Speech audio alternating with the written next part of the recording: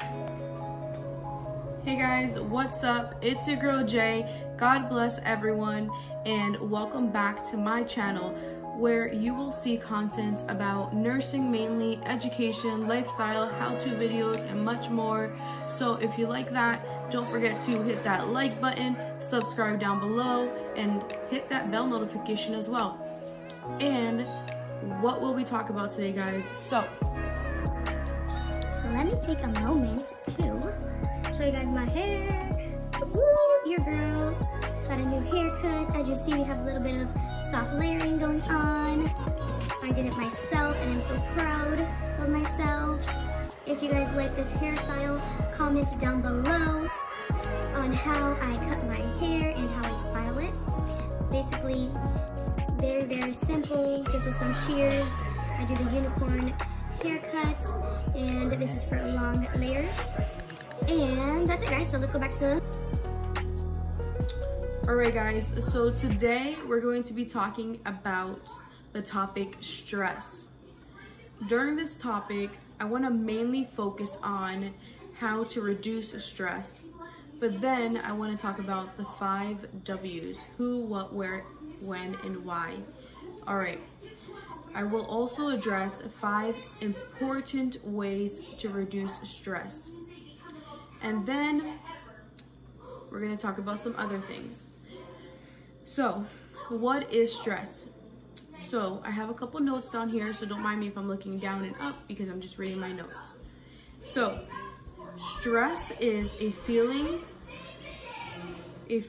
of emotion or physical tension. It can come from any event or thought that makes you feel frustrated, angry, or even nervous.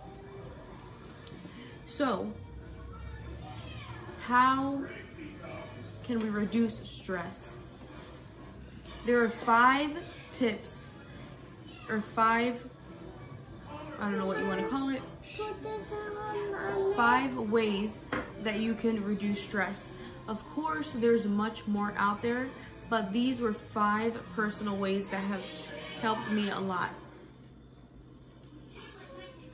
Okay, so I'm gonna address them all and then I'm gonna break them down for you guys. So 1, address the problem. 2, find a solution for the problem. 3, eat healthy meals. 4, exercise. 5, vitamins. There is a couple more I wrote down, but for me, these were the 5 most important. Before I break the 5 most important down, I'm gonna just tell you guys 3 more. 6, take a break. 7, take time for your hobbies. And 8, deep breathing. Okay, so let's break down the 5 most important. Okay, so first I started off with writing down number 1, address the problem. So, some people may say, how, Jay? How will I address the problem if I have so many different things that I'm stressed about? It's work, it's my children, it's my husband, it's my dog, it's so forth. And then I might say to you, what is the main trigger at this moment that is causing you to feel this certain way? And then after you address that specific trigger or problem, then you'll be able to sit down and think about a solution. So if I give you guys an example, that my stress at this moment could be studying for the NCLEX. And then I sit down and say, okay, this is really stressing me out, really changing my mood, making me miserable, making me angry all the time and frustrated. Then I sit down and say, what am I going to do to relieve this? And a few options could be sitting down every day in the morning after I have my cup of tea or coffee, after I brush my teeth and change my clothes and getting ready at my desk to take an hour or two before my son wakes up to study for the NCLEX. Then that would help me to alleviate that stress and bring it down a couple notches so I can live a healthy. So, number 3, eating a healthy meal. So how can we do this? Healthy stuff are so expensive. It's easier to just buy a burger, a McDouble, a McChicken, only cost $1 or $2. That's true, guys. But if you sit down and just think about what you're eating, and if you sit down in your car while you're eating those fries and just set a timer after you eat it and just see how you feel. You're gonna feel sluggish. You're gonna feel very like tired and not really like energetic compared to eating an apple, eating nutritious, rich food. You're gonna notice a difference, and then you're gonna start noticing that maybe you shouldn't have ate that. You should have started eating healthier foods. So when I talk about eating healthy meals, we have to remember that our foods have to be rich in nutrients. So what are nutrients? So basically there are a couple nutrients that I will name, like protein, carbs, fats, vitamins, and water. And then there's also minerals. So you want to have foods or meals that are rich in these nutrients, because this is how we're going to live a healthy lifestyle. Our body is going to be fueled with rich, nutritious nutrients, and we're going to be able to maintain a healthy lifestyle. Of course, we know that grocery shopping for healthy foods are expensive, and I'm not asking you guys to buy like organic stuff, but just be conscious when you're out there and you're buying food. Instead of spending so much money on fast food, just try to spend those $10 going to the grocery store and getting like a bag of apples, a bag of bananas, just different food choices because we need a little bit of everything in our meals in order to live a healthy lifestyle. So number 4, exercise. Exercising is very important because when you exercise, you're getting rid of those toxins in your body. You're getting rid of all that stress built up. You are basically using exercise as a coping mechanism so you can de-stress. At least on a personal level, this has helped me a lot. When I'm feeling super stressed, like I just like to go out for a walk. I like to go out for a jog with my son and just like forget about everybody else, everything else, and just focus on myself, like a treat to me, and just know that this will make me feel better, me just simmer down a little bit and alleviate all that stress. And exercising is very good for your health, your lifestyle. At least 30 minutes a day of walking or any type of exercising will be super good for your cardiovascular health, which is your heart and your body and your mental health. So the last one, number 5, was vitamins.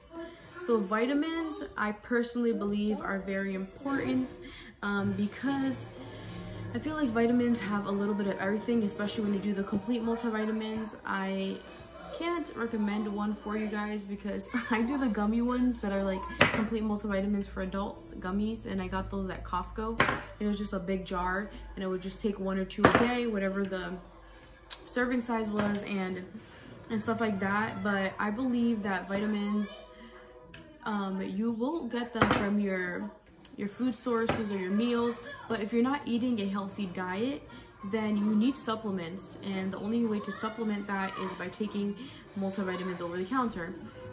And so that is what I've been doing, guys. A few important vitamins that I thought were very important, like I said, are the complete multivitamins, usually in a form of a capsule or a form of a tablet, mostly a tablet, and also the gummies, but those are important. and then also a vitamin D3 with calcium or without calcium is important. I currently reside in Washington State, where during this season there is a lack of sunshine, and we know that sun gives us vitamin D3. And vitamin D3 is good for our mental health, for our bones primarily, and it aids with absorption of calcium and stuff like that, and potassium. So if we don't have that, our bones become kind of frail and very sensitive, and we start lacking our vitamin D3 because we're not getting enough sun. And if you're not going outside, maybe because of the coronavirus right now, to exercise or just to sit out in your patio or in your porch, whatever you have outside, you're lacking this vitamin. So that being said, I feel like you should also take into consideration that purchasing a vitamin D3 over the counter is also beneficial to you.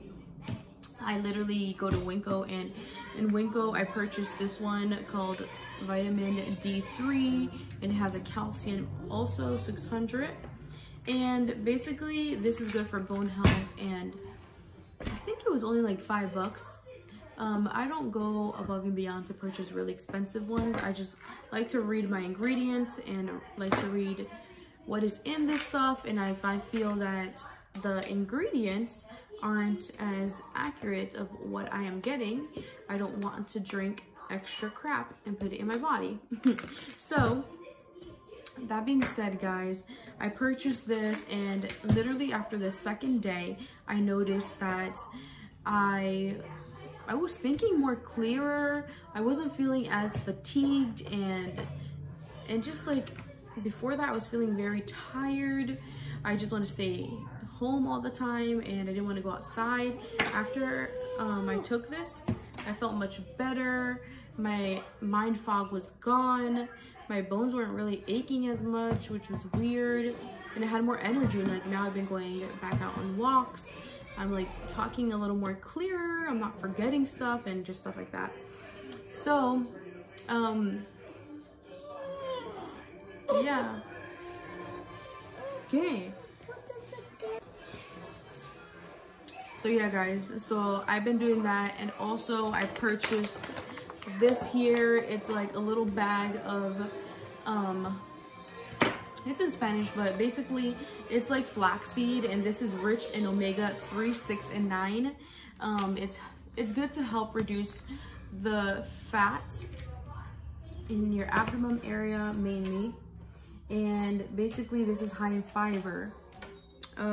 We know that omega-3 is good for many things, but primarily it aids in your digestion and stuff like that. I was just lacking a lot of my vitamins and stuff like that because I wasn't eating a lot of nutritious food. So I was just very constipated and a whole bunch of other stuff, just feeling tired and not really feeling like myself. So I want to encourage everybody to please take vitamins, and some vitamins that I will mention right now are important for your mental health, or your brain health as well. Folate, amino acids, minerals, plant-based antioxidants. And it's been more than 2 weeks. Please seek help. I am by no means a healthcare professional, as in a doctor, counselor, or anything like that. I'm just telling you guys what has helped me, and hopefully this will help you guys as well. I want to continue expressing that these 5 tips were the 5 tips that has helped me to reduce stress. If you would like to continue and listen to the other tips, then continue watching this video. But if not, you can click that stop button and just give me a like, thumbs up, and peace out. All right, so number 6 is break. Taking a break. Guys, this is so important when you feel stressed out, when you feel like you just can't alleviate that stress, with those coping mechanisms or anything like that, just take a break, sit down in a dark room or in a lighted room and make sure it's quiet. Just sit down or lay down, whatever helps you, and just close your eyes and meditate, and just hopefully that will help you enough to be able to just reduce your stress a little bit and bring your mindset back to where it has to be. But breaks are really, really important, because I feel like when you're stressed, you're not going to accomplish anything. Like when I'm stressed out, I do not learn anything, I do not accomplish anything, and I just can't get anything done. Like I know I have to do 20 million things, but I can't get it done.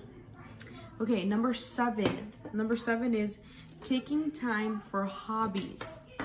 And when I say hobbies, this is stuff that you like, you enjoy, you have fun.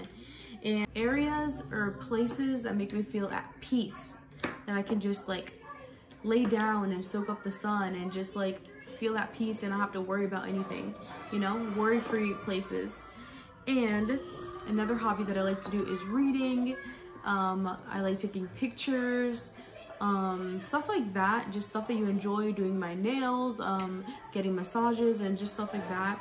And even if you can't get out to those places because of the pandemic or because of economical reasons, you can do this at home, guys. You can literally do your nails at home, take like 5-10 minutes, ask your husband or your significant other to take care of your children or any responsibilities, and go to your room, close the door, put some beautiful music on, and then just do your nails or do a face mask in the bathroom. Take an extra hour in the bathroom and then just like give yourself a spa treatment in the bathroom.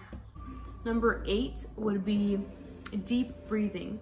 I've noticed that if I'm stressed out, or if I'm like at that point that I'm like frustrated because I'm not understanding a topic, or frustrated, careful baby,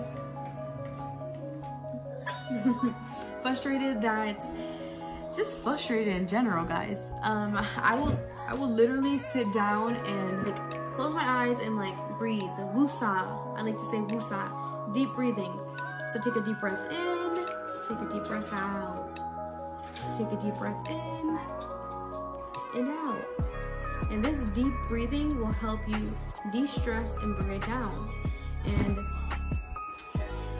that wraps it up, guys. I hope this video was helpful. This video, guys, was helpful for anybody watching, for all those mommies out there, for all those workers out there, for all those healthcare workers, for all those people who are just stressed out and just need some words of encouragement that we have all been there.